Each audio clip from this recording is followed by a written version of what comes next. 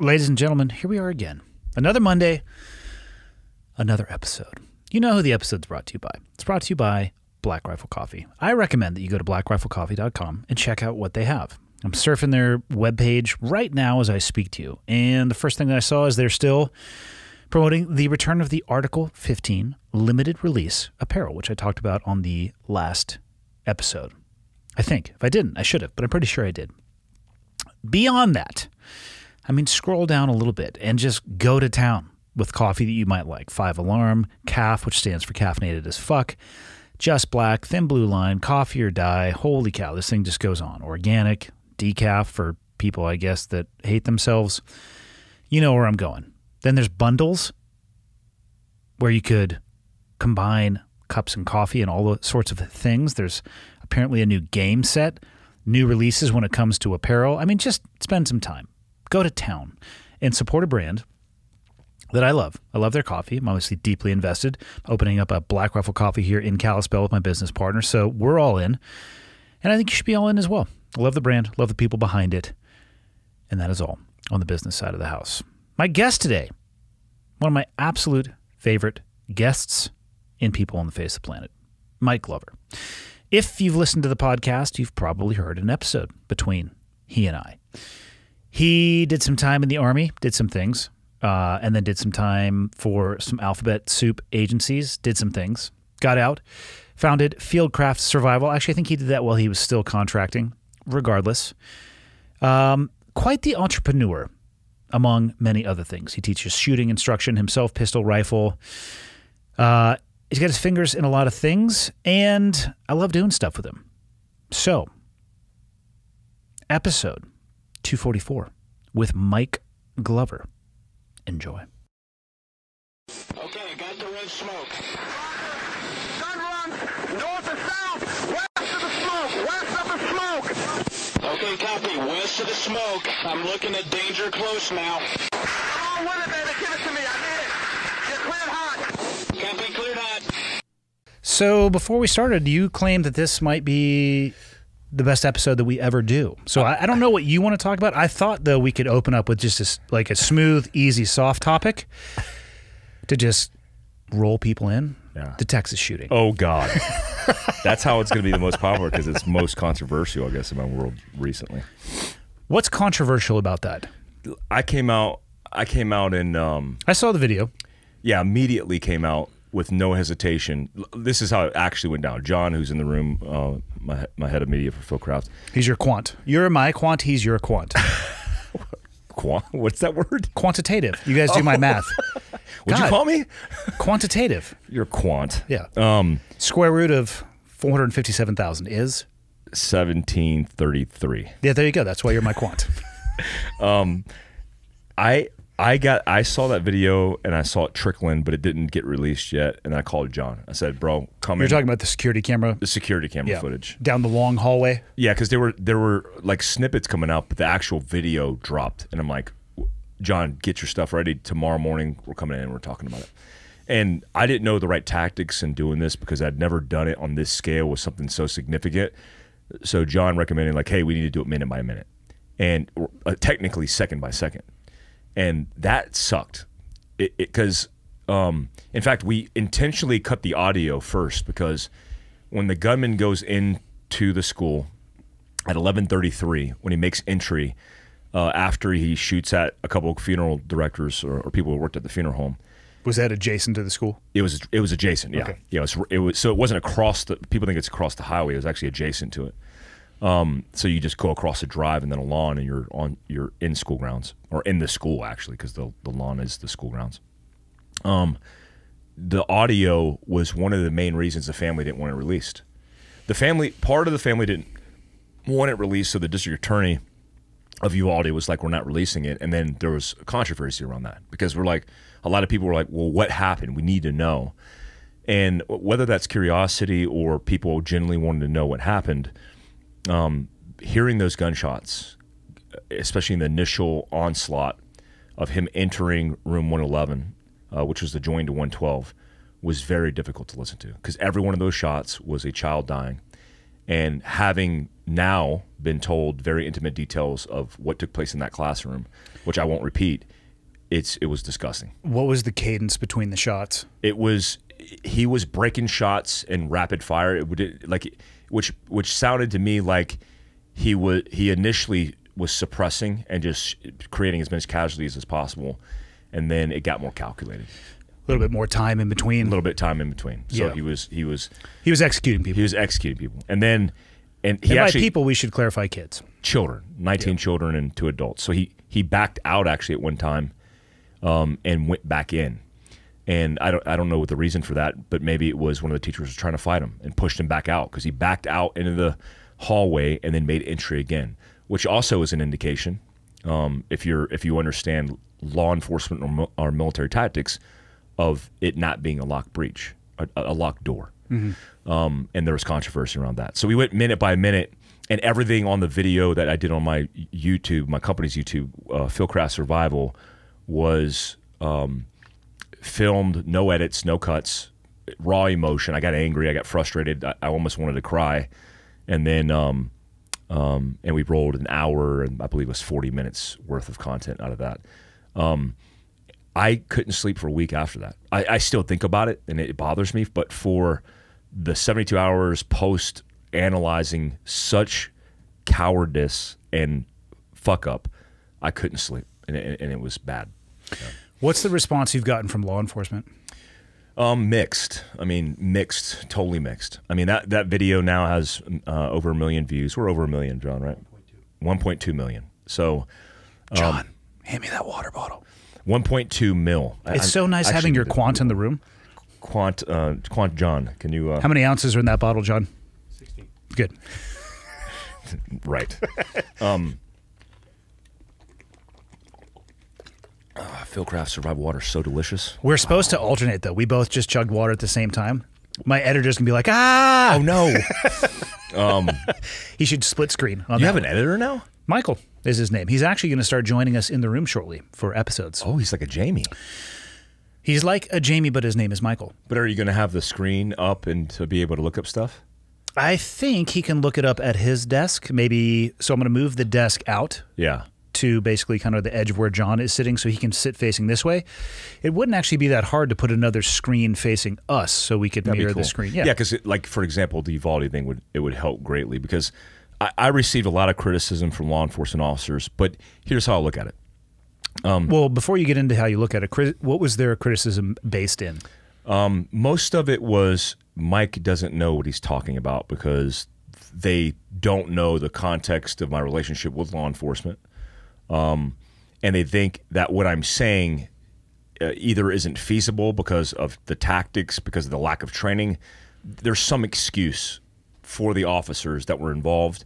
Some of them justified, but mostly excuses. And so a lot of it's just anger, because they think I'm potentially creating a climate of anti-police. And with anybody who knows the intimate workings of the company, but me personally especially, who raises money for police officers without advertising it, because I don't need to advertise that I help out police officers, who has taken a vested interest in improving their training by training them for free, most often, again, not advertised. Even talking to you years ago about getting them trained in jiu-jitsu, Yeah. and sponsoring and backing that, because it's very important. So it's a mix of emotions.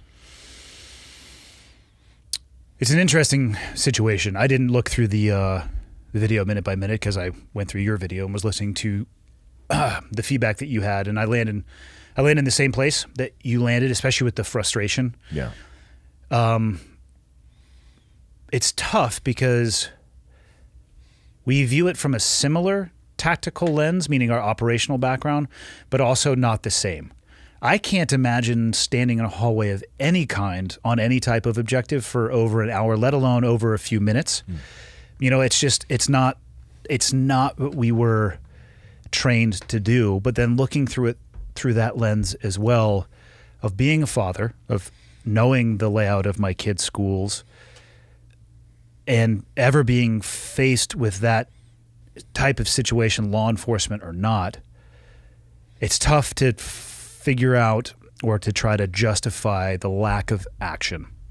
And I actually think it's okay, and I actually think it's essential that law enforcement is very critical of themselves in situations like this, because they're not condemning the force, and they're not even, I would say, necessarily condemning those particular officers. I mean, those guys are going to have some fucking demons to live with for the rest of their life. But you hear people say all the time, you know, nobody hates bad cops more than good cops. It's time for the good cops to step up and say, hey, like, that was actually a tactical failure. Yeah, a lot of them aren't doing that. A lot of them. And that's tough. But let's look at the communities that we came from. How many times have you ever seen the SEAL community step up and go, what was written in that book was incorrect? Yeah. Or what happened on that target was unbelievable, and we can't allow it to happen again? The answer to that is zero, publicly. Yeah. So they're not alone in that. And I think I understand why, because they worry that by doing so, it will tarnish the organization permanently somehow, reputation-wise, where I actually think it lands where it restores even more integrity, and they can finish off as a community. Not, is it Ulvade or Ulvadi? Ulvadi or Ulvadi. Ulvadi. Yeah. Not only can that organization, they're going to have a fucking long road to hoe. Like, bottom line, they're going to have to own, I believe, their behavior. But law enforcement as a whole, by being open and transparent and having that integrity, it can really, I think, take steps in the right direction. Easy to say, very fucking hard to do. Yeah, I think that's the biggest problem I'm having here is, look, this is a small community. And when you look at small communities, policing small communities, police officers know everybody, and everybody knows who they are. Yeah. And there's intimate relationships. There's a lot of people that are growing up in the same places they're policing. And a lot of times, because of low income, these officers are, I mean, I think the average income there was $26,000 median income. A lot of those officers are living in the same places they police. When you lose public trust like that, that is a very scary thing for personal protection and confidence in law enforcement across the board, not just in active shootings that failed, but just in basic tasks. And so this anti-police rhetoric that people are talking about with me is false. It's a false narrative. But here's what I say in being very vocal about this. I do think that there were officers there that were trying to make the right decisions. But ultimately, I think the fall of this falls on the leadership of the chief, Arendado, who was without his radio, because he claims that if he had his radio, he'd be compromised in the hallway. So he didn't want to talk on the radio, even though he was in a position far away from the actual site. What do you mean he would have been compromised? That he would have been talking in the hallway. The shooter could have pinpointed where he was located and potentially harmed him. So so imagine we're on an objective and a ground force commander, because we do ground force, which is in charge of multiple organizations, potentially multiple maneuvering organizations, potentially on an objective. Then you have the assault force commander. He was the ground force commander, and his lieutenant was the assault force commander. There was a failure of leadership across the board. And what happened was, after the 3 officers made the initial entry, 11 officers were in the hallways right out the gate, really fast. Within minutes of him entering, they were right behind him. Was he still shooting at that point? He was. Okay. So the indication is, when they entered, audibly as they are approaching, but as they were entering, they were hearing gunshots. Not only that, but dispatch was also reporting through 911 calls that there was an active shooter in the school. So they get inside the hallway. There is, and you can see it on this video that I reviewed, there's a guy, he's a police officer. I don't know who he is. He's wearing body armor that it looks like he just threw on. So this guy is, I believe he's plain clothes, right, John? He's plain clothes, the first guy. So this dude's plain clothes. He's got a pistol. His body armor isn't wrapped on his left side because he didn't have time. That's what it appears to be. And he is pushing to get into that room. He runs down the hallway with a pistol by himself. His number 2 and number 3 men, who have carbines, don't follow. And he is pushing the momentum, because we know momentum driving momentum, especially against a crisis site or an active shooter, a bad guy with a gun, or a crisis site where it's unknown what's happening, but you know it's a bad thing that's happening. He's pushing the momentum in that direction. He's doing all the right things. What happens is he doesn't get back up, and as soon as he goes to breach that door, and the door has a window that's a slot in the middle of the window, or in the middle of the door, very narrow, like most schools do, Yeah. right? He takes incoming fire from the bad guy, actually takes shrapnel that hits him in the head. He runs back down the hallway, runs around the corner, finds cover and concealment, checks his head, and immediately gets back in the fight. Again, by himself. So this guy who Uvalde had just done active shooter training. They knew the protocol according to ALERT, which is ALERRT, which is basically the protocol using FBI as the standard for active shooting. They knew the protocol. This dude was pushing the momentum and wanted to put down the shooter, which is the number one thing you do. The number one priority in an active shooter is saving and preserving innocent life. And then second to that, it's the law enforcement officers' lives. Like, they are second to innocent life, right? So you're sacrificing yourself for innocent life.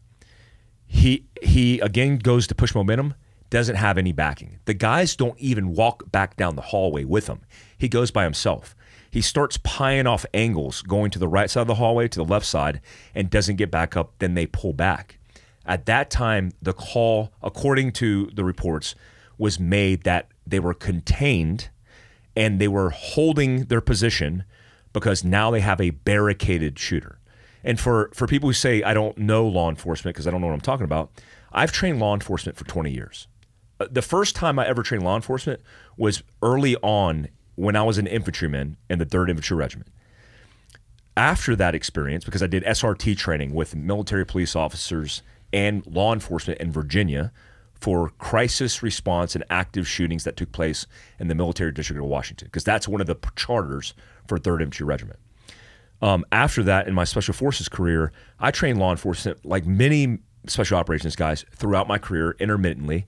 And then when I was a team sergeant in 10th Special Forces Group in 2010, I trained law enforcement officers full-time, like full-time officers and full-time experiences. Like, we trained SWAT teams, we trained patrol officers. And in my job as a contractor for OGA, I got FLETC qualified, so I'm a federal law enforcement instructor. I have my undergraduate degree. My second degree, because I have 2 degrees, is criminal justice. My second degree after that is Homeland Security and Crisis Management. My entire career has revolved around this type of thing. And I've probably hosted and trained active shooter 50 times in this country. I've actually created a new SOP that I recommend, because I used to run the Counter-Terrorism program for post-certified training in the state of California, which I'm post-certified in the state of California. I train New Jersey SWAT team. I train Dallas, Midland, Texas, all over the nation. So this idea that I don't know what I'm talking about, I grew up in a law enforcement family. The idea that I don't know what I'm talking about is not true. I probably have more credentials and qualifications than most, which is why I'm in a position to tell officers when they're wrong and not afraid to do it. As soon as I did that video, by the way, I will say it on this podcast. I didn't publicly say it before. The BORTAC supervisor contacted me the following day, and he said, Mike, I want to talk to you. And I was like, all right, let's talk.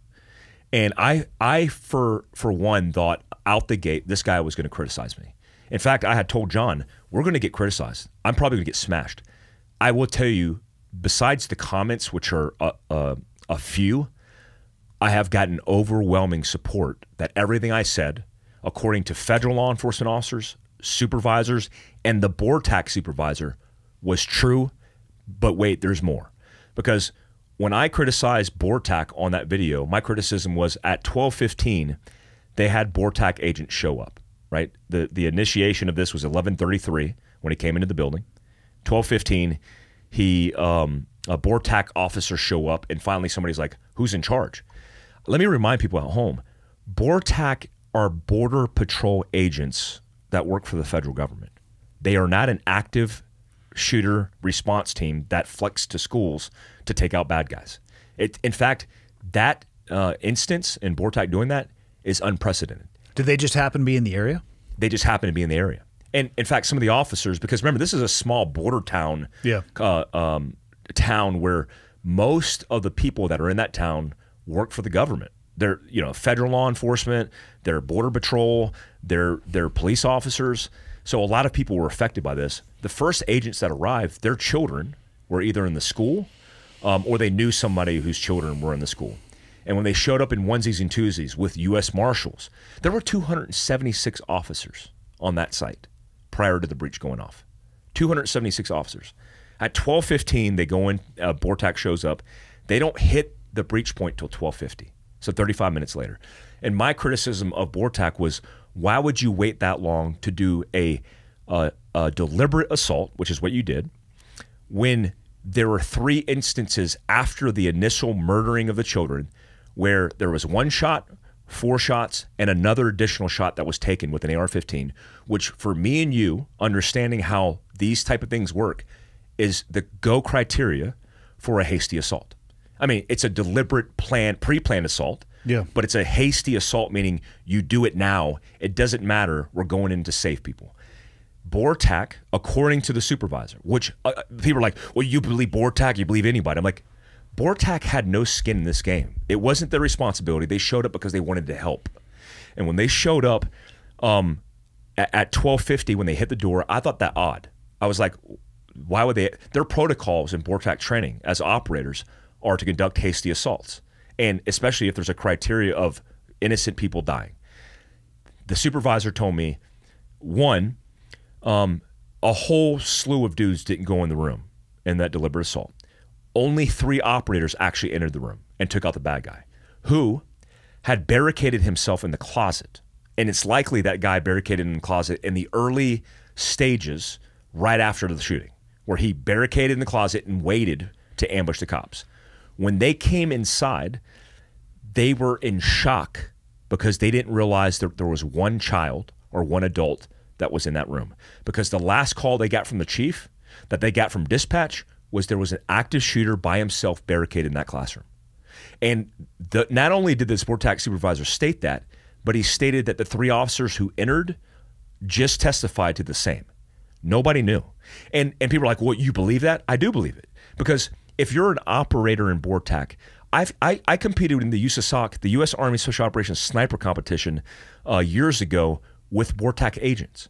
They're the most capable, most highly trained individuals because our community actually stood them up, trained them, and initiated their assessment, their selection process, and their training process. And I know they're capable. Those dudes, if they knew there were children in there, they would not have stood idle. When they went to go into the room, they got in a gunfight. The 4th guy in the stack did not make entry. In fact, the guy you see with the ball cap that takes one in the head, he actually got shot through the drywall, and he never entered the room. Obviously, they entered the room after the guy was killed, but they had 1 new operator on a shield with a Glock pistol.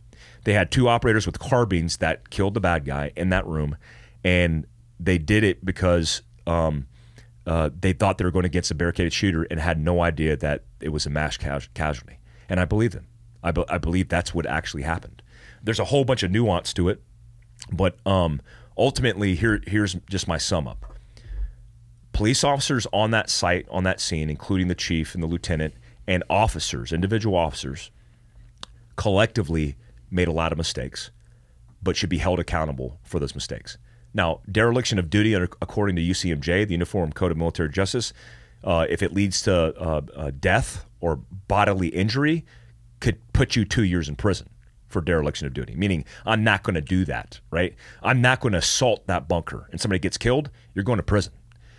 I'm not saying that they need to be held to the UCMJ because according to a lot of experts in legal that have contacted me, they don't have a legal obligation to defend and protect life. One, that's a problem. In the state of Texas, because my former commander from Special Operations and 19th Group, Tim Oshner, is a commander at DPS. And according to him and his community, which DPS are great human beings, they're the first ones that criticized the Uvalde Police Department on day 2. They were like, something was egregiously wrong here. And one of the chiefs or one of the directors criticized them, rightfully so. there should be not only civil but criminal liability here. I don't know what that is because I'm not a legal expert, but the fact that we're just going to write this off as a mistake, if me and you are on an objective overseas and this same thing happened in this kind of format, oh, we're done. We would be fried. We'd be in Leavenworth. Me and you would be in Leavenworth. The commander would be relieved of command and likely kicked out of the military and potentially sent to Leavenworth, and that's how we operate. So why are we holding our military children to a standard, but we're not holding police officers who serve and protect and take a sworn oath? It boggles my mind. Yeah, it's certainly fucking horrendous situation, right? I mean, even to begin with, it certainly doesn't seem to be simple. You know, it's you see a lot of people online, you know, saying things like, "Oh, everybody wants to do, you know, big boy shit until it's time to do big boy shit." There is an aspect of that. You can see that in some of the body language and the actions of the people. I agree with you on the leadership failure. I've had a few of the officers who were there that day who've reached out to me privately over email. None of them in that hallway, and actually all of the ones who have reached out were at like a different area of the school. And I'll speak broadly and paraphrase what the emails have said. I feel terrible. I had no idea what was actually going on, and all I can do is sit here and think about what I could have done or what I should have done. And I mean, how many times have you been on an objective where there's a gunfight in a different portion and you have no fucking clue 100% what's going on? So I can't fault the officer who is responding and is like, "Hey, go be on external security," and has no fucking clue what's going on. And here's some gunfire. I mean, literally, like on a large objective, multi-structure objective, there's a fucking raging gunfight going on somewhere, and you're like, "Well, I'm in a room with cows," you know, like, and this is my piece of the pie. This is my piece of the pie. But then if there's a catastrophic, you know, a fatality, you lose one of your friends, you're like, "Motherfucker, why was I down there with the cows?" And it can weigh on you. So I feel for those officers. I don't know if I feel that way about the ones who, like, how do you not go up and support the one man? Like, that was drilled into me from day one. If the fucking first guy goes to the door, you go with the guy. If the guy goes through the door, you go into the room. It's not negotiable. I mean, that's the standard that we absolutely train to. So there's just this very large range and spectrum of thoughts and feelings I have about it, from completely empathizing with those officers who didn't know what the fuck was going on and wish they could have done more, to I land in the same place. From a leadership perspective, I mean, I can't speak for the Army world, but how many times have you heard shoot, move, and communicate? I mean, if you're not communicating from a leadership level, guidance down to the fucking operators who are there, if you're not even going to have your radio on you, and again, I don't know all the facts, but I hope at some point in time all the facts actually come out, and then right after that, people get held accountable to it. Yeah, I'm surprised that there's not people discussing, like at the community, organized community, what are they called? The things they do where the people talk to the city council? The city council meets. The public is demanding accountability, right? And what do you have if you don't have accountability? You have 19 families that have been affected of the children that were killed, and you have 2 teachers that were killed in it as well. And so you want something to be done. And look, there is egregious mistakes that you see, but let's just talk about the police chief. The chief's sole responsibility is C2, command and control. That is their sole responsibility. The way you command and control is with the radio. Your lifeline is the radio. If you're a patrol officer, if you're a SWAT officer, you know this. If you're in the military, you definitely know this, that the most important piece of equipment you have is that radio. When he decided not to listen to that radio and ignored dispatch, dispatch was communicating all of the things that were taking place within that classroom, because calls came in from a child, multiple calls, and they came in from a teacher. Here's what I'll tell you, because the BORTAC supervisor let me know this.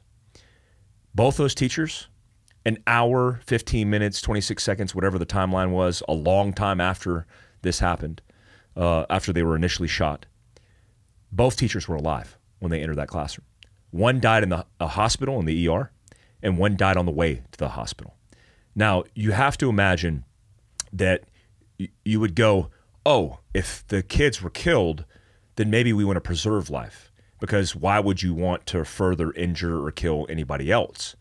But that's not the case here. In fact, if that was the case, where they knew that there were children, but they somehow knew, maybe CCTV camera, there was some information or intelligence that was relayed that there wasn't anybody alive, then maybe I could see a course of action that would delay the time to breach. But what we do know is that they knew people were alive in the classroom. They heard the shots on 3 separate times, that one shot, that four shots, and that one shot. They also knew the teachers were shot, because they actually detained one of their own officers, who was one of the husbands of the teachers. And if you see that video, what I'll say about that video... Is that the guy with the blue line Punisher skull on his phone? They say that, but I think it is. But there's actual a new CCTV TV camera video where he actually gets pulled physically as he's walking with his pistol to try to get in the classroom. But it was like... somebody made the comments like, yeah, he just did the ultimate like hold me back move, right? Like if your wife, if your loved one, if your child is in that classroom, what's stopping you from getting in that classroom? Nothing. Nobody's going to stop you. And so we also know that the classroom door was never locked. So they kept talking about this key.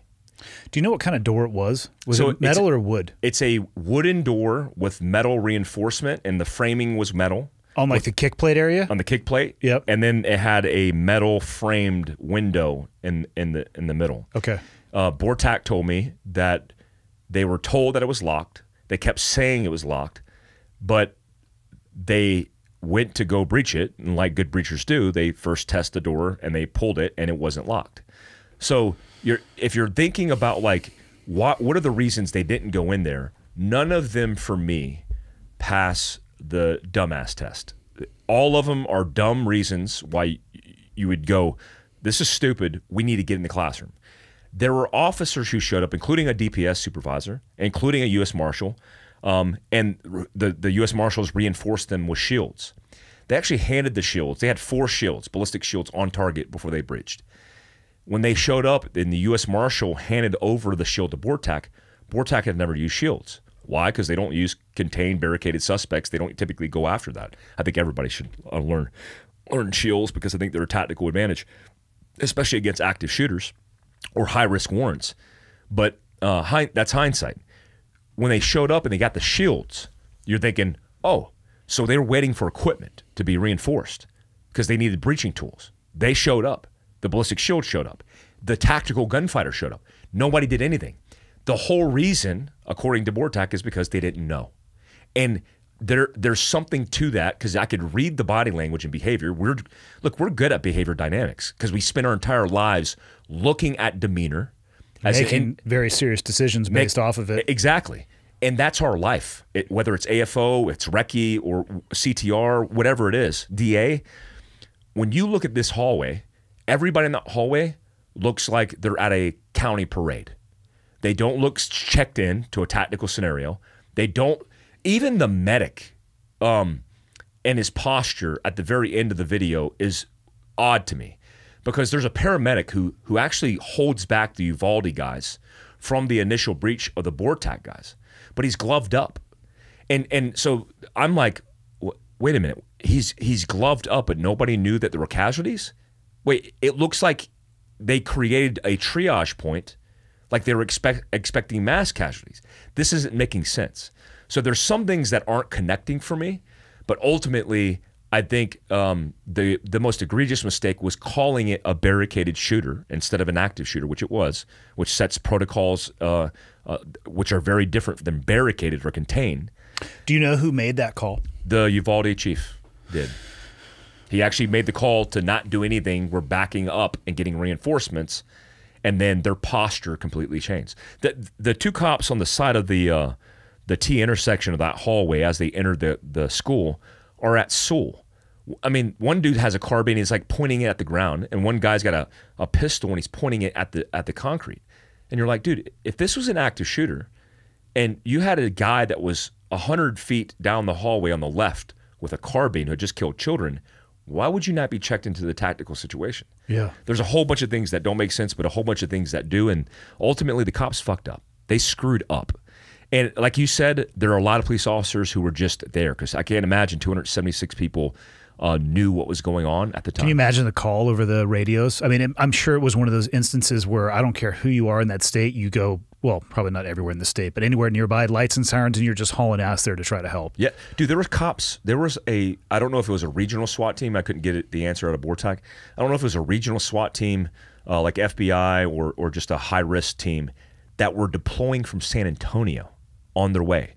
So they had held their position, and were waiting for reinforcements from San Antonio. Like, what? So, do you know if the classroom that he was, the shooter barricaded himself in, did it have windows that were facing outside? both of them did. Did they have officers posted up outside? I don't know, but it was one of the first things that I thought. It would give you great situational awareness as to what the fuck was going on in the room. And quite frankly, you can shoot through windows. So there's a I won't tell you who said I won't say it on the radio or on the radio. Are we on a radio show? The podcast. Mike, this is Andy over. I won't tell you who said this in an open forum, but somebody told me, Mike, you should tell the public to demand to see the CCTV cameras from inside the school. Inside the classroom, there was a camera. And then inside of adjoining spaces, there were more cameras. So all of the coverage that you see in the hallway existed on every corner of that school. So there's a lot of evidence that lies out there, including evidence of what took place in that classroom, which I know some of the details. I won't repeat it because I don't want you to have nightmares that are insane.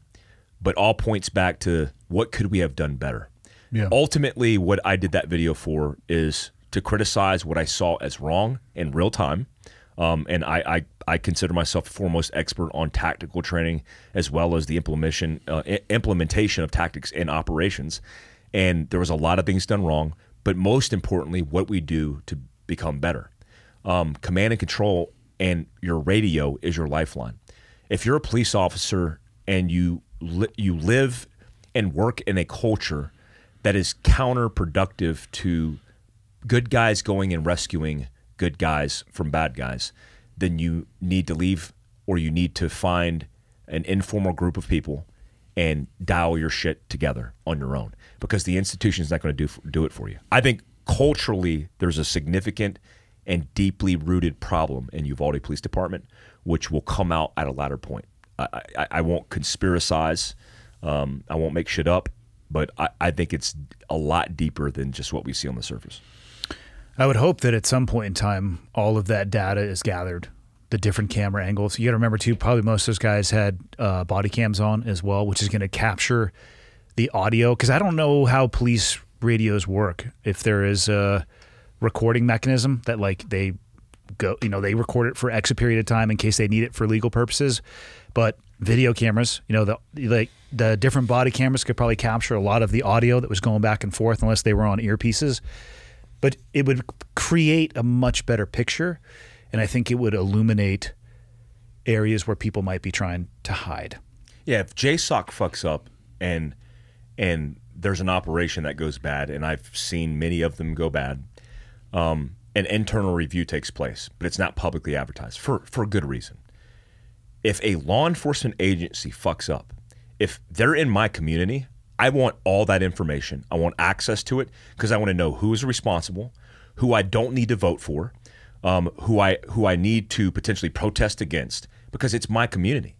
The people of Uvalde have risen up against all of these players, stating that's what needs to be done. And it's true, because when you have something so egregious taking place at a public school where the community has bought into the idea of outsourcing their security and outsourcing their children's education based on the taxes that they pay in that community, there needs to be accountability. There needs to be transparency, most importantly, and I don't think that's being done. Do you think what happened there will change policing policy nationwide? Yeah, it will.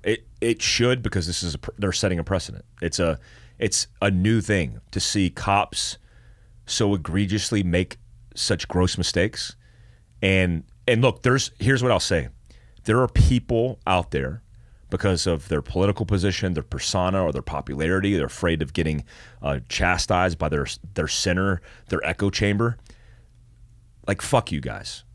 You're being quiet. You're manipulating the information because you're stating all these excuses because you don't want to lose your base. You don't want to lose your salary. You don't want to lose your popularity. And what is it?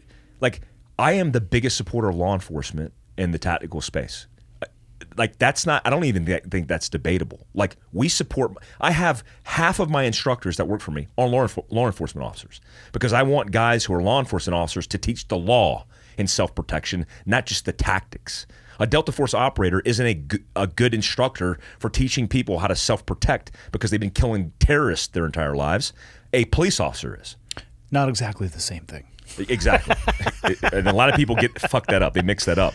Yeah. So I just hope that these people who are not saying anything, they wake up to the realization of how much they're hurting themselves by not being honest. What I will be is honest. If those cops did the right thing, I would back them. Just like I did during the BLM and Antifa protests where everybody was anti-cop. And I stood up and said, defund what?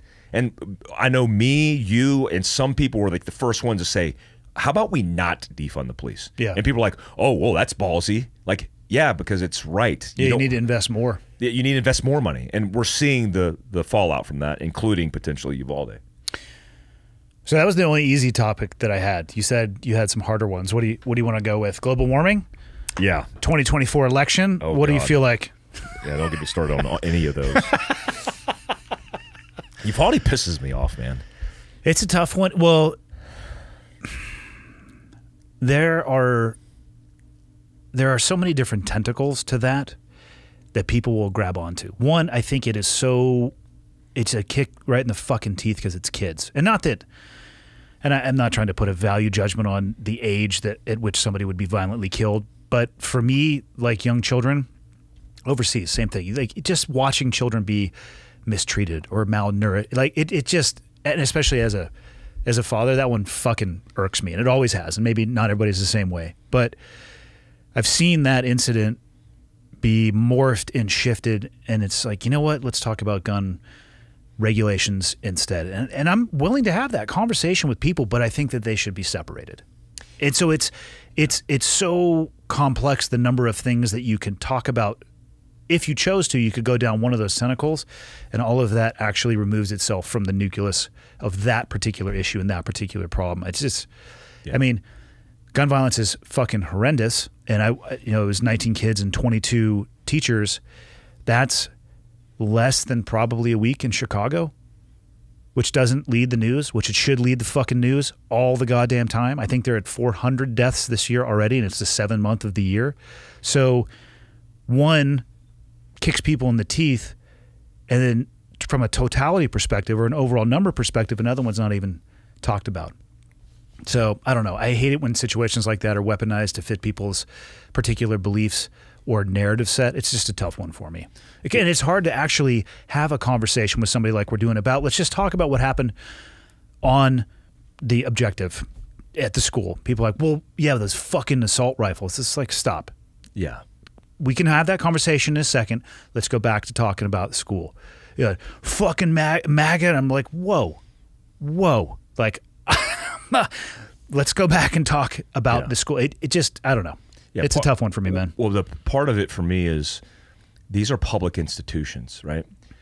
When we as a society buy into the idea of outsourcing things in our lives, which we do with everything, healthcare, protection, security, education, the list goes on, we're accepting and understanding that there's going to be a collaborative effort, right?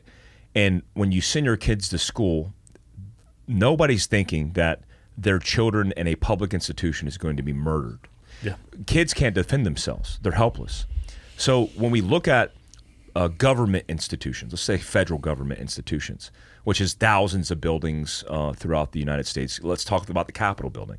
How many security forces exist on the Capitol building, especially after January 6th? How many people are paid protecting a building because they're protecting the physical infrastructure as well as potential the security of the people and the items that are in that building. Why are we not doing that for our public institutions?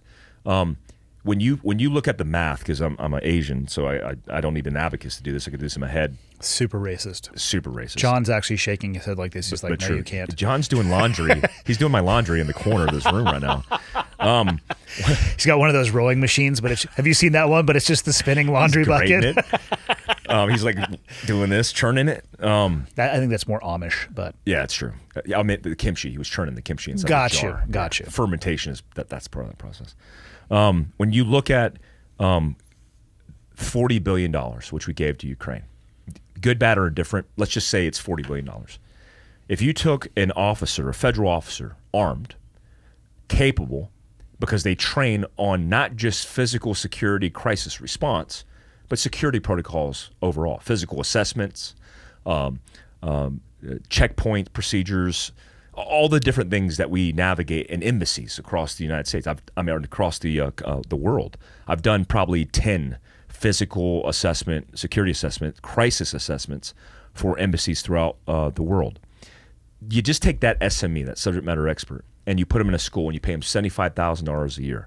You could fund every public institution, which includes private and public schools, for 5 years. For 5 years, you could put a federal officer in every single public institution. So it's the same hypocrisy we face with politicians who are protecting themselves with guns, advocating for infringement against constitutional rights, including the Second Amendment, and we're having a debate like, why should we be focused on guns and legislation against guns that's only punishing law-abiding citizens while you're being protected and your physical buildings are being protected, and we don't have a policy that's going to actually affect change? Do I think veterans or nonprofits or security guards need to be in our school? No. It's actually one of the things that I agree the federal government should be responsible for. It's like the abortion debate. People have a decisive line for their abortion. They're either pro-abortion or they're pro-choice, or pro-choice or anti-abortion. When you look at that argument, what the actual argument is, because I heard this on Rogan's podcast with one of the guys, the argument isn't that we're saying we're taking away choices from women because we don't want to. We don't want the woman to make a choice with her body. What we're saying is, constitutionally, the federal government doesn't have a place in that type of business based on the founding fathers' view of things. What we are saying, and all these idiots that are protesting that don't even understand what they're saying, is the policy belongs to the state, decentralized from the federal government. Because if you're buying into democracy and you're making a vote and then you're paying taxpayer dollars because you pay state and federal taxes, we're saying we can't buy into the idea that everybody who lives in this country is going to support and pay for a woman's right, or whatever part of this discussion you stand on, non-right, to abort a child. So we're saying it's up to the state to manage that process, like many things, which I agree with. Decentralize the federal government, give them less power, and allow the states to manage that. You want abortions? Move to California. You don't want abortions? Move to Utah. So I'm making the same argument, just Tarantino it, reverse that. Now I'm saying, for once, public institutions, when it comes to protecting Americans, especially against mental health crisis, including active shooters, needs to be handled by the federal government because they have the broadest funds. So we say, as a country, can we unite that our taxpayer dollars could pay for this thing called security? Because we did it after 9/11. $17 billion a year goes to the Department of, or the TSA, which I think falls under the Department of Homeland Security now, which is a conglomerate. It's a massive thing. And you get checked and screened at every airport because 19 shitheads with box cutters hijacked 4 airplanes. So why are we not doing the same for our children? And that's my beef. Everybody could say all these things, But if it doesn't lead to a better outcome because we actually make policy that affects chains, then we're just fucking talking in circles. That's mostly what we're doing anyway, because we're all talking in an echo chamber, and the only people that seem to be winning are crooked politicians. Fuck them too. Oh, I agree with that. I was at the Salt Lake City airport the other day flying back up here, down in Utah for a bit, which probably didn't need to say that because I said Salt Lake City. But it struck me, I never listened to the goddamn announcements in the back of, the background noise. And at the Salt Lake City airport, kept saying, don't accept packages from people that you don't know.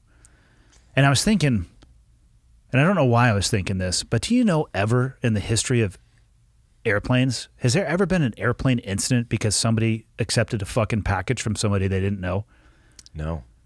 That was Libya that happened. Or it was a Libyan terrorist that did that with the package. It was on repeat there. I have no idea where I'm going with this, but when you brought up the TSA, it took me back to that. I was literally stuck, and then I couldn't not hear it. Yeah. And it was just, do not accept a package from somebody that you don't. It's like, shit. What do you think about TSA, though? Do you think it's an inconvenience, or do you think it's a necessary inconvenience to warrant enough inconvenience for security? That's another one that's a difficult question, because there's TSA agents, and then there are agents that are outsourced to fill the role of TSA agents at smaller, more regional airlines. And my experience is not the same with both of those. Yeah. I think conceptually, screening people for weapons on a plane, given what happened after 9/11, probably a good idea. If you want to have some fun, Google how many people successfully accidentally get through TSA screening with a weapon every year. Happens all the time. Holy shit. Yeah. I personally know somebody Yeah. who made it through TSA and had a fucking pistol in their purse. And the purse went down on the conveyor belt. So, anytime at the end of the day, right, when we're talking about flawed systems, if there's a human being like looking around or not looking around that's maybe hungover or checked out of their job, shit's going to get missed. So is it a perfect system? Of course it's not. I don't think that's possible to create a perfect system. I think screening people for guns, weapons, things that are a risk to either other passengers of the aircraft that could then be turned into weapons like 9/11, good idea. Do I think, again, the differences, though, between that system and what people probably have never seen because they've never flown private is that what doesn't happen when you fly private. You're literally rolling up and showing an ID card, and there is only one airport, Boston Logan, where I flew in. This was when I was flying the G4. We would go through TSA security at the FBO, the fixed base operation, which is largely what they're called. There's one here in Kalispell. There's the main airport, and then there's an FBO. It might even be Evergreen or something cool, Montana, like Wispy Pines or some shit like that. Grizzly bear. You go in there, there's nobody checking your bags. There's nobody checking to see if you have a gun. You're putting down an ID card, and you're getting onto an airplane. You can weaponize those things just like you can anything else. They're smaller, but if you have enough money, you can totally get around and travel without the luxury of going through the TSA checkpoint. So of all the aircraft that are in the air right now, a percentage of them have none of that screening. And the only difference is the monetary means to be able to do so. There's probably some pretty wealthy fuckers out there who wish harm upon others, or maybe they just want to move people into place. Maybe they want to move material into place and shuffle things across the a chessboard so they can set it up for later on. It's a totally different world. So I think the TSA thing, probably a good idea. Execution of it, I think, is flawed. And there is that massive loophole of flying private.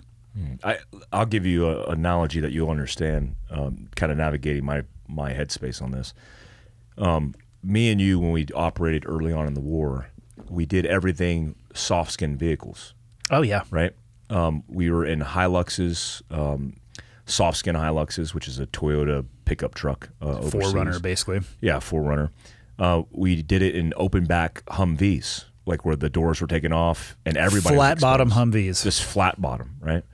We did it in soft-skin vehicles, cars, whether it was recce, low vis. And then we started getting blown up. And then as we got blowed up, we started building reinforcements because we were reactionary. We said, oh, well, the threat is we get blown up from the bottom. They bury mortar rounds or, whatever, on top of each other. HME. Homemade explosives. And then we did V-shaped holes. We do a contract. A lot of money is spent. Military-industrial complex is great for that. We have the V-shaped hole, and we get higher off the ground. And we got the detectors, we have the jammers, we have all these things that are sweepers up front, sweepers up front, the rollers. And then the enemy gets smart. And they go, well, we're going to create a IED that hits from the side. So Iran's technology integrated into tactics on the battlefield, they start hitting us with shape charges.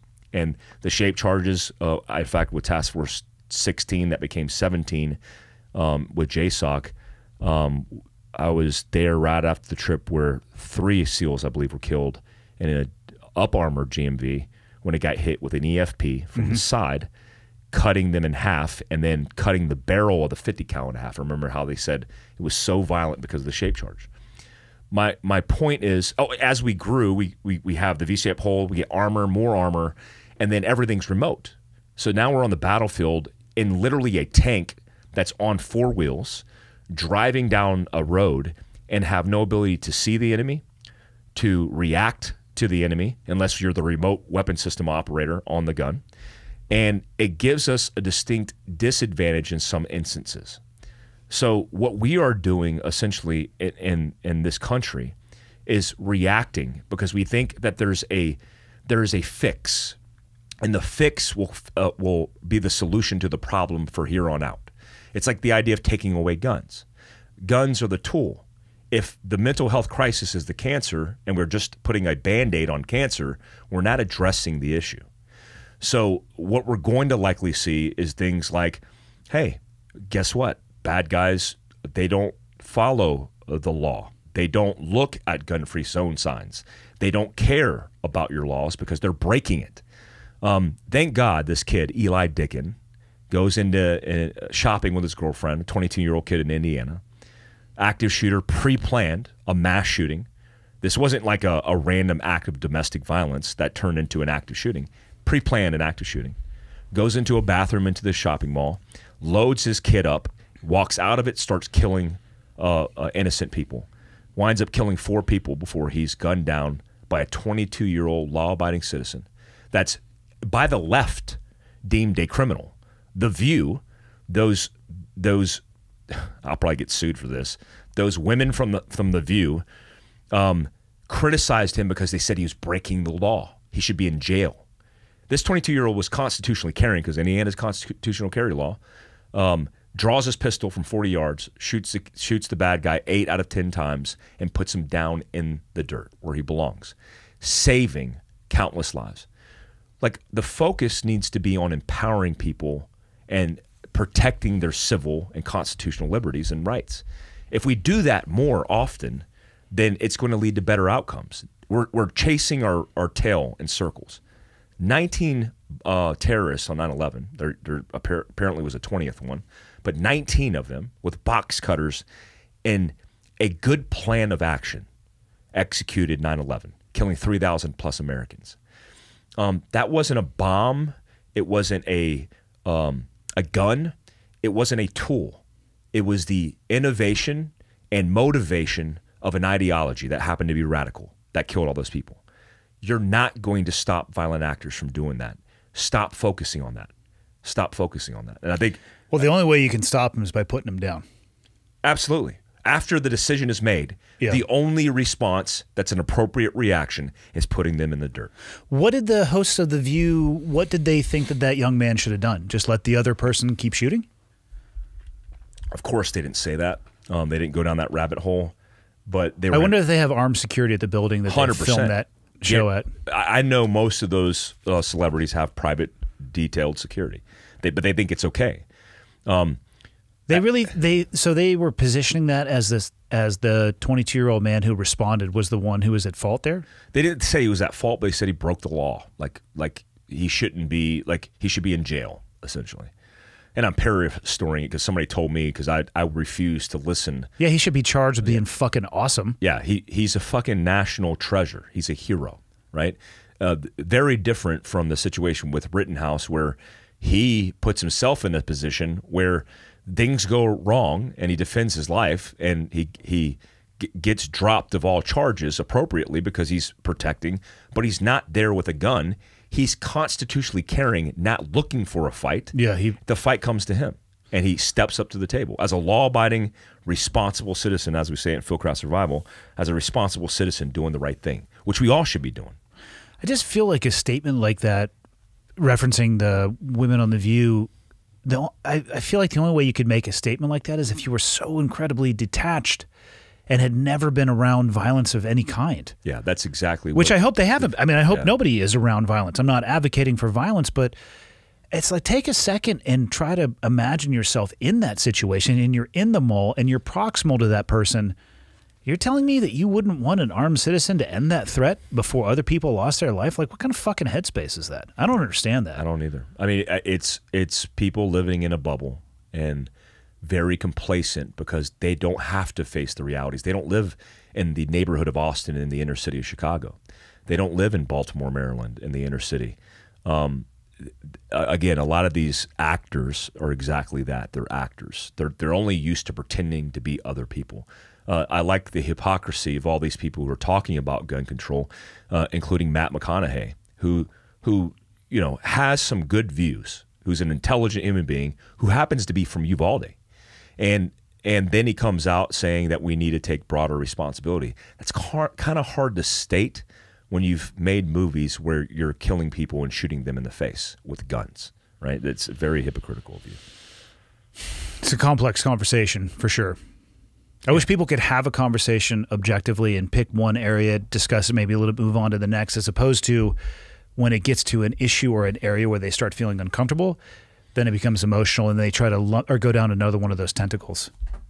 Yeah, I secretly wish more guys like you, myself even, Jocko's, the leaders of this culture that we've created around us, and be more involved in politics. I know our stance on it because we talked about it before, but I wish there was an entry point for us. Like, I wish Jocko would run for president because I'd like to see him win, but the reality is he probably wouldn't because he's not lobbying. He doesn't have corporate America, and he's not getting paid by him. Like, he's not going to be one to bow down. And everybody we know, everybody that I know who's gone to Congress, who's still there, has some form of like, man, their hands aren't clean. Yeah, they've gotten dirty and they've changed, and that happens a lot in life. But to see no hope for the future of America in the political space is terrifying, because we talk about all these things because they're social issues, and they're driving us to talk about it. But what is it actually accomplishing if we can't get anything done politically to create a policy or a law that's affecting change? So, and then to see who's in charge of the country. I mean, this guy is almost damn near in hospice. Like, he's like, and that's no exaggeration. Like, he could barely communicate with words in English. I'm not going to lie. When he doesn't have a teleprompter, I really enjoy it. It's funny. On one hand. Yeah. On the other hand, it's hard to enjoy it because he holds the highest office in the United States government. Can you believe that guy's the president of the United States? He knuckle bumped the Saudi Arabian prince. It's like, did you watch that documentary about yes, the journalist they had killed in their fucking embassy? Yeah. They have audio recordings of them sawing his body into pieces. Yeah, that's right. They got him out of there in small bags, right? In small bags, yeah. They exfiled him out of small bags into a vehicle. Didn't one of the princes send his private jet over there? Like, that's what I'm saying. Like, they were able to track that manifest. All of it. All that information was leaked, and it was a direct order, apparently, by him. Yeah. The scariest place I've ever flown through is Jeddah, Saudi Arabia, where I was like, I mean, I won't say what happened there because I flew through there and I was like, oh shit, this is the wrong place to be. Yeah. And it was not very fun. And I was like, this is radical as fuck. Like you think right-wing extremists are radical? You think leftist lunatics are radical? Dude, I mean, these dudes are still stoning people to death. They're like doing public hangings in the city square that women can't drive type shit. And this is a country that we are buddies with. I mean, we're boys according to Biden because he fist bumps his boy. Like, what the hell are you doing, man? It could have been COVID protocol, Mike. I mean, that's true. Yeah. You know, yeah. Why aren't you looking at the other side of this coin? That's true. Yeah. Yeah. It could have been. Could have been. You think Biden, he's got COVID though now? He does. So, yeah, so right now, like actually right now. You think he'll run again in 24? He'll be dead by then. You think so? Dude, he is. So if he is dead, this is where, John, do you have any tinfoil over there? Because we could fashion a fucking hat. If he is dead, would it be because his own party did that to him or natural causes? Well, I just heard, I can't remember whose podcast it was. Might have been Rogan's, about the Clinton, all the people associated with, I think it was 37 or 39 people have either had accidents. You've seen Evan's video about this, right? Yes. You take a deadly fall out of a canoe. Yeah. You shoot yourself in the back of the head. Oh, speaking of that, let's talk about this because you have... Good lateral in the tinfoil hat part. Fucking quality move. I don't know what you mean. That Black Rifle coffee shop that you just... mere blocks from where we are right now. What is the story behind... We mentioned it before, but I like you to reiterate the story of this dude. Oh, is this Mr. legit? Thibodeau? This is real. All right. So, probably most people watching and listening realize I'm opening up a BRCC outpost. That's what they call it. What is that outpost? I think it's just a different terms because it's a different brand. I don't know what Starbucks calls theirs. Oh, it's just a coffee shop. Does outpost mean it's like coffee shop with a fireplace and? I believe that they are all internally. And used in external media coming from the company called outposts. So a Black Rifle coffee shop would be an outpost. Got it. So my business partner and I have been working on this for, I want to say we were approaching 2 years. So we went out there and we walked you through today. What it looks like today didn't look like that 30 days ago, let alone 60 days ago. It was kind of just the concrete slab. It has been the craziest process, and you were asking me like, hey man, are you fired up? It's like, this is still like largely, it feels conceptual because we looked at PDF documents for like a year.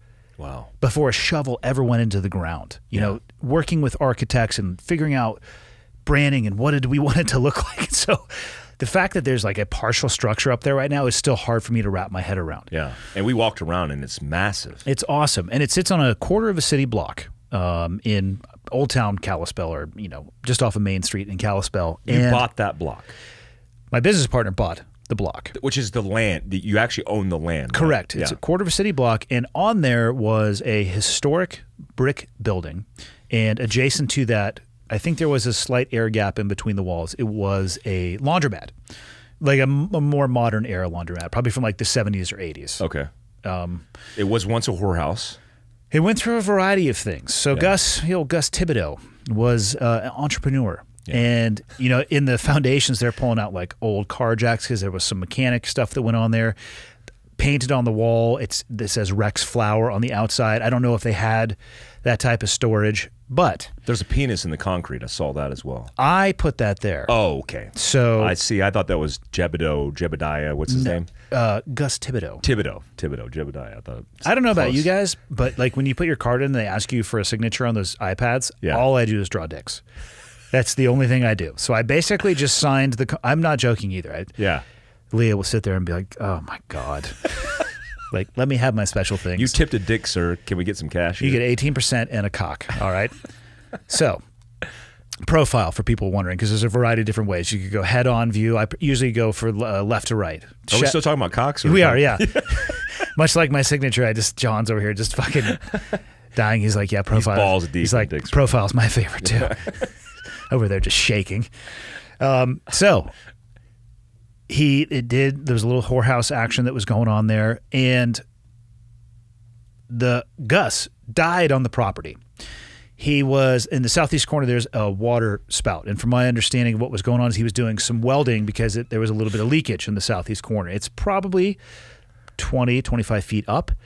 And while welding, he started himself on fire.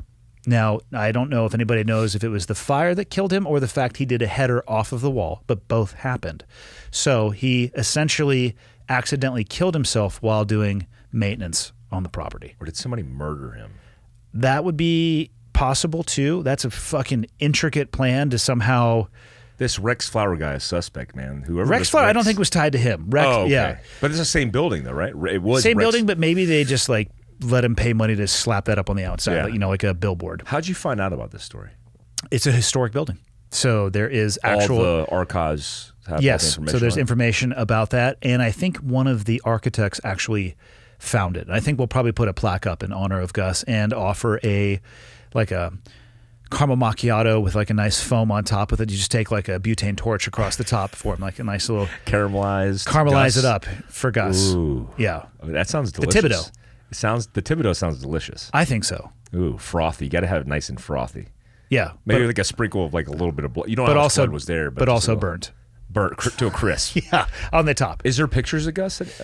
I have not personally seen one, but I bet you there is some out there. Where is the one out there? What I love about that space is you could fit 120 people in that space. I think you can fit 120 people in there pretty easy. It is like when I had you go over to that northeast corner and you look back on what it's actually going to be. That looks like, so I don't know who was with me. When I was in Dallas, Fort Worth, I was in a BRCC, a Black Rifle Coffee, that had not even half the space, like a third of the space. And we had 200 people in it. Yeah. 200 people. Like, I mean, we were all sweating profusely, and it was disgusting because I was spitting on everybody because I was standing on a chair. Yeah. Because there's no room for me to talk to anybody at ground level. And as I was See, talking, we're not gonna have that problem with I this. was literally spitting on people as they were looking at me, up at me with their mouth open. I was like, I apologize. I just spit all over you guys. I'm sorry. They liked it, though, I think. I don't think we'll have that issue there. And then there's the outside. You know, when we were having the idea of how big we wanted it to be, like full disclosure, the architects were like, this is too big. It's going to be too big. They wanted to do probably a third of what it was, and then we talked them into 2/3, and then finally in one of the meetings I just said, hey, like, this is our money. Please just make it this big. Are we talking about the penis again, or are we back to the actual structure? I hadn't put the mark of the beast on the foundation yet because we had to figure out what the footprint of the foundation was going to be. But bigger is better is what I've been told. I don't know. I don't know. I don't know if that's true.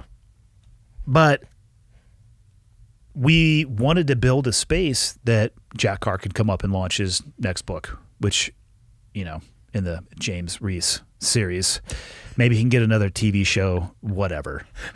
You're lucky, Jack. Fucker. Carried you through your career. But then we wanted to have a place where you could come up and do a seminar. Yeah. But there's a huge outdoor aspect to it as well. The summer months right now, I mean, we're recording this in July. It's fucking beautiful out. Yeah, it's perfect. The sun doesn't go down till like 10 o'clock. So maximize that with outdoor space while it's out, and then have a really cool indoor space in the months where, you know, people are looking for more of a place to go inside. I hate to say this place is cool because I don't want anybody else coming here. Because You're talking about the coffee shop or Kalispell? Kalispell as a whole. It's the secret's already out. Is it? The property values, and people get so pissed at me when I take pictures from my back porch at the house we did the first podcast. I always like those. Oh, fuck you! People are going to come to Montana. I'm like, oh, have you ever seen the TV show Yellowstone? Oh, go fuck yourself. Yeah. They have a little bit more there's reach a than reason. me. Yeah. Have you ever watched the movie River Runs Through It? Yeah, guess what, asshole? Yeah. That was in Montana as well. The secret's out. Property values in the last 2 years went bananas. Yeah. I do think it's already hit the point where locals, they can't afford to live here anymore. They'd do great if they sold. But there are more people coming here for sure. I think the secret, it's out on most places. Yeah. We put that video up on at Mike Glover Actual on YouTube. So that video, Which one? will be the walk around of the coffee shop? The coffee shop. That's the first content of any kind around that project other than pictures too. So that'll give people a good insight as to what it's going to look like. Yeah, it's cool. And I would say, fuck, what day is today? 24th. Let me care. Quant, if today is July the 7th month, if it was 90 days from now, what month would that be? October. Good. I was just double checking my math. I got there before you. In October, I think the Soft opening, The flaccid opening is the limp opening could occur.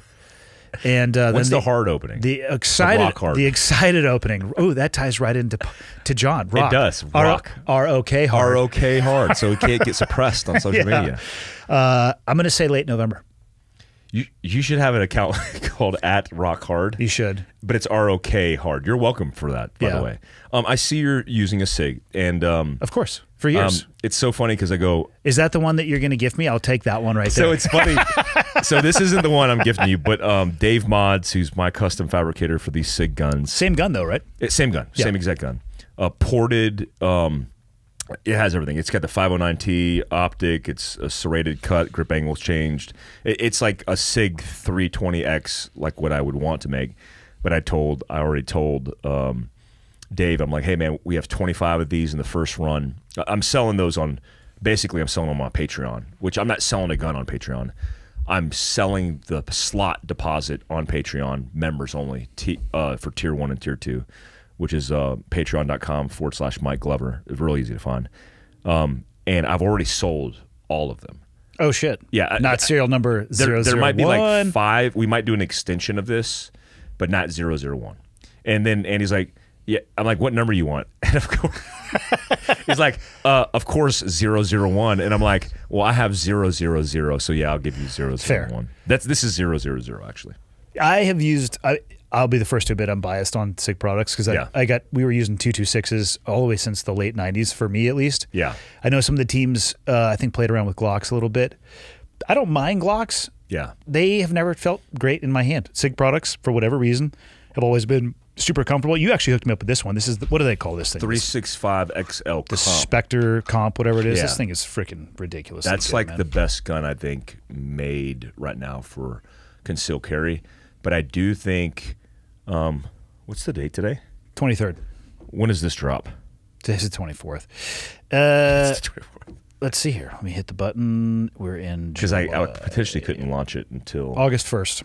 August 1st. So yeah, I can't even talk about this. So forget what I said. SIG's coming out with a new gun. That's all you need to know. And I'll be the first to release it because I tested it and was involved in the engineering aspect. But it takes that 365 XL comp right there and just makes it a lot better. Really? Because that's already a very good gun. How many rounds does that take? Mine holds 20. You just made that up. I did. Yeah. 20 rounds of 22. I don't know. What is this? It's 12. It's a 12-round mag. You don't know what I got in my mag. Well, you have probably 11 because you don't put an extra one in there. I have 10. Those weren't even real rounds. Those were simunition rounds. I have 10 because it's hard to get the magazine seated. It's 12 plus 1, dude. Oh, I can see that from here. Yeah. It's going to have a larger magazine capacity. Okay. And it's going to knock, I think, Glock 19s and Glock 17s out the box. That's what I'll say. I feel like you've already said too much, and SIG's going to be calling you on August 1st. They potentially will. But it's not a bad thing because you have to wait for it to come out in about a week from now from this podcast drop. But I think it's going because you remember 365 XL was only an inch thick overall. Yeah. So it's slim fitting, but that in my brain doesn't make sense when you think about a high magazine capacity. That has 12 rounds in it. High magazine capacities usually are 17 plus rounds. Like, how can you do that? Well, SIG's figured out. So I basically told you everything about it. I might as well tell you the name, which I won't, but it's called the... No. Yeah. I'm done. I can't say anymore. What are your thoughts on... Actually, I already know your thoughts, but I just want to hear you repeat them on everyday carry because you post about it all the time. So I think everyday carry is every damn day responsibility is what I say. And the reason I say that is because when you look at this kid, Eli Dickin, who took the opportunity to be a responsible citizen... Terrible last name, by the way. Terrible last name. Because I was thinking it could have been Dickens. Because if you've gotten the Dickens, like there's many ways that you can go about that. Eli's been dicking around. He's been dicking around. Yeah. He's been dicking around the mall.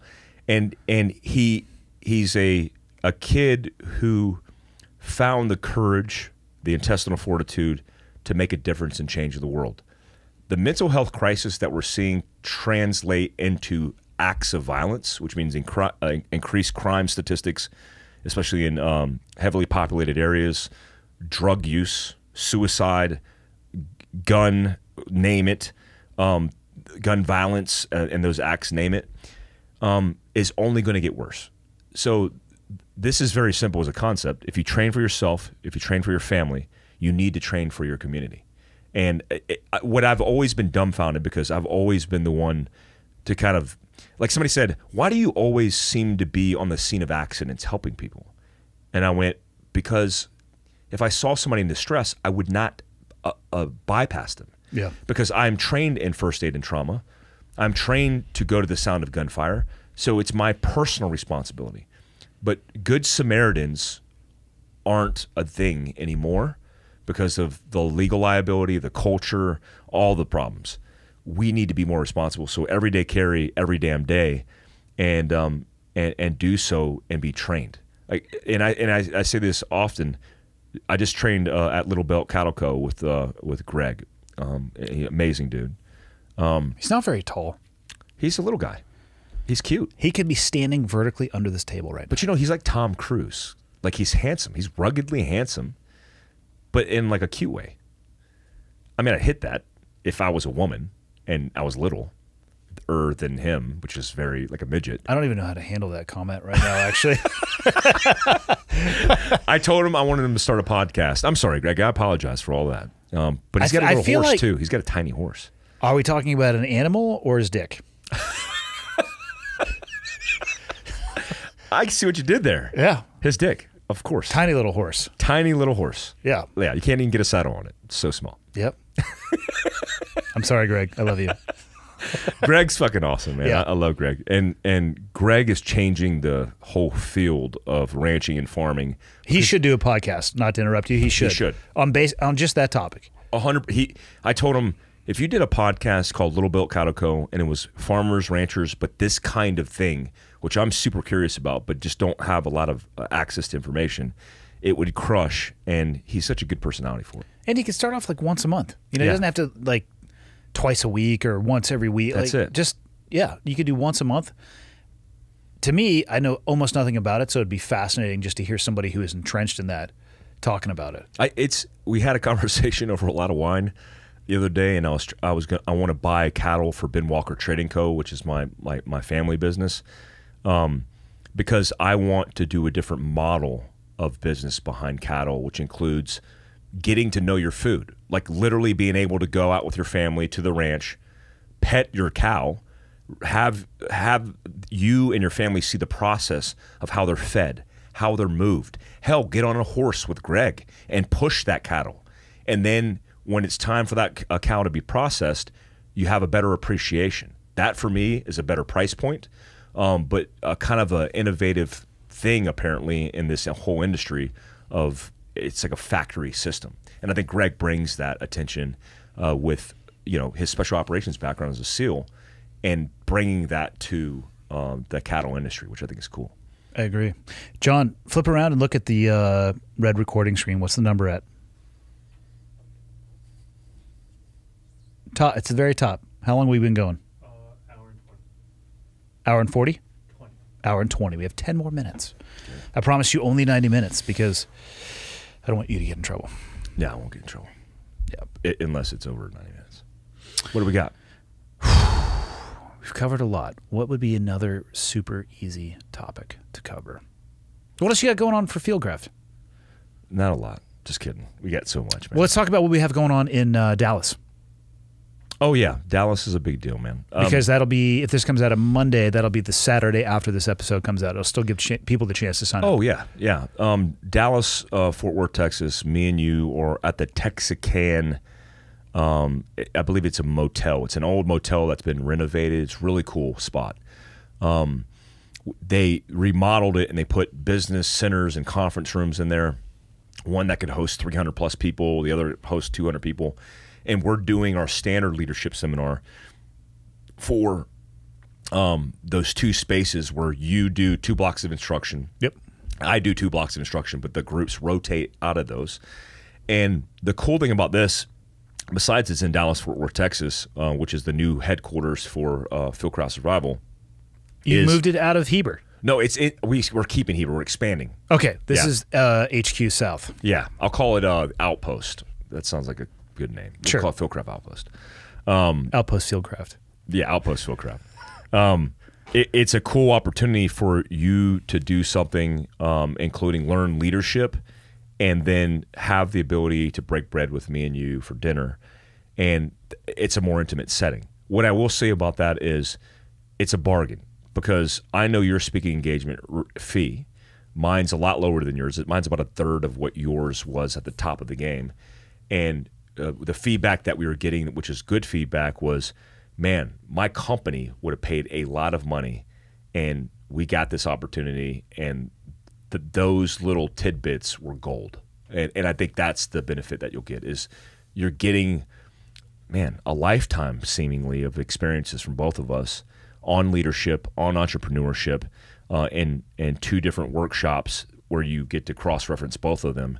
I believe we're doing lunch, and if you want to, you could stay and pay for dinner. And probably a Q&A with both you and I, right? Yes, of course, yeah. So this is the 3rd time we've done this. Both of the other times we're up in Heber City. Yep. And yeah, the feedback has been cool. I actually really enjoy it. My favorite part of all of that, like I could get up at this point, as I'm sure you could, and I think we largely did this the very first time. It's just like, boom, leadership, here we go, through the lens of largely the mistakes I've made while in leadership positions, which was a robust dossier, much thicker than my success stories.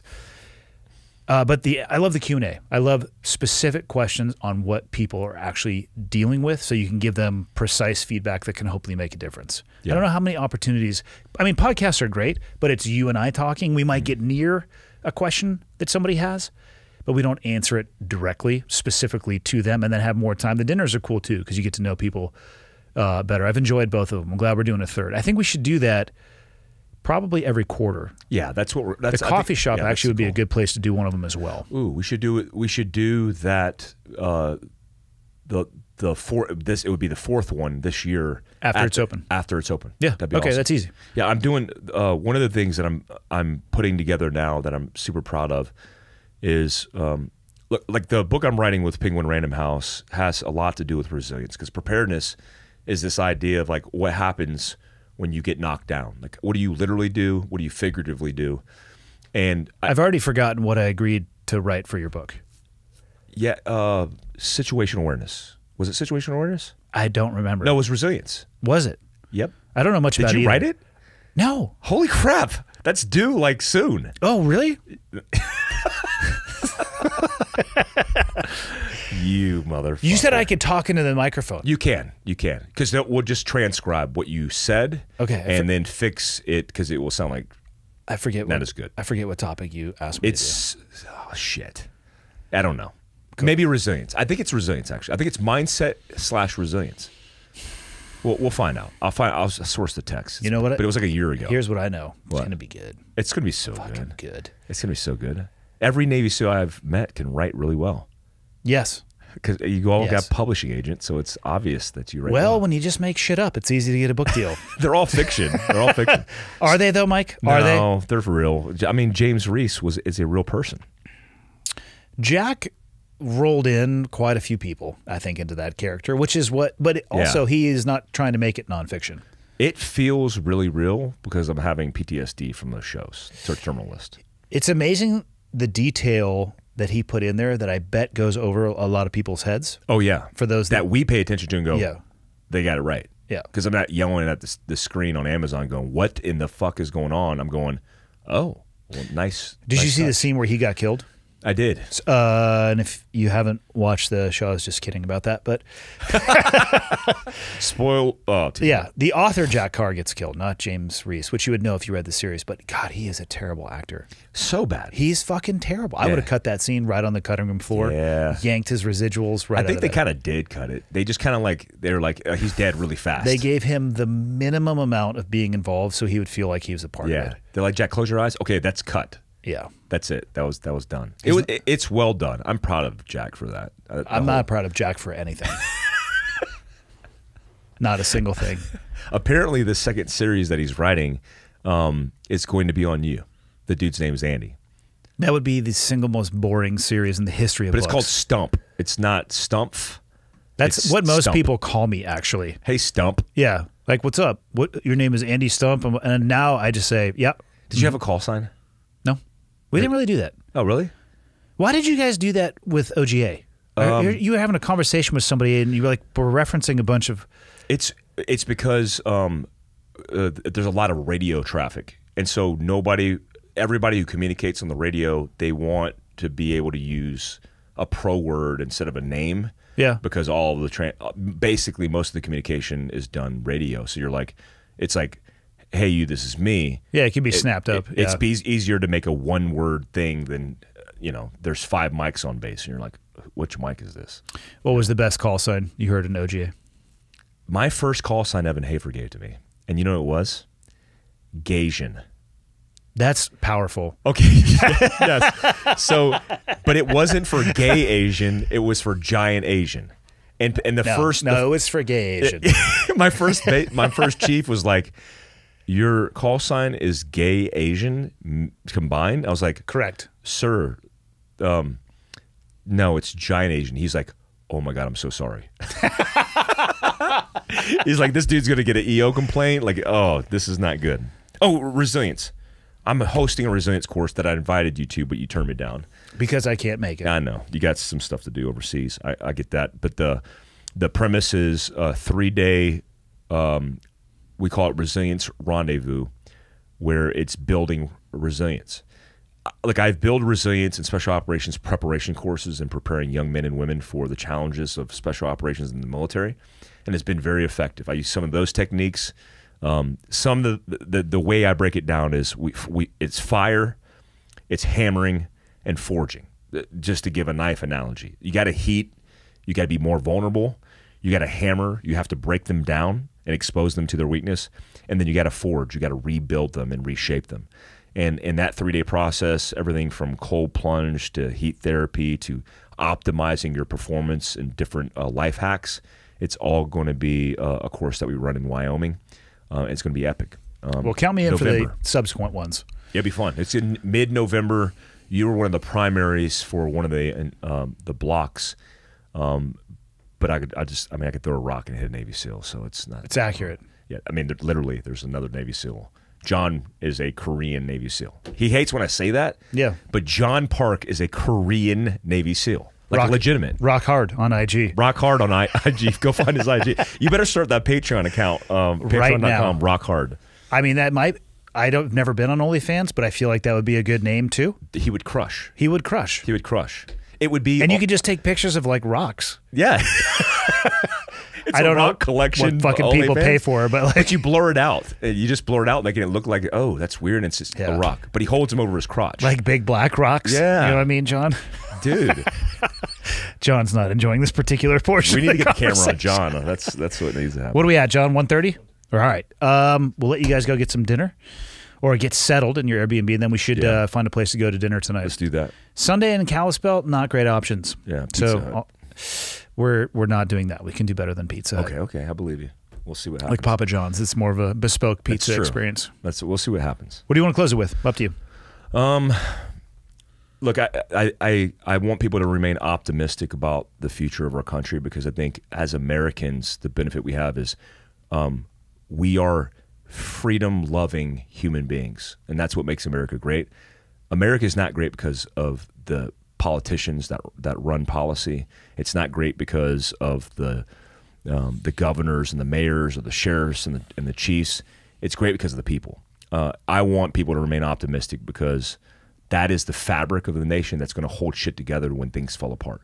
There will be fringe actors on both sides that do dumb shit, but the moderates, where I am, where I lie, where my family lies, we'll be okay. Boom. Boom. Till next time. Peace out.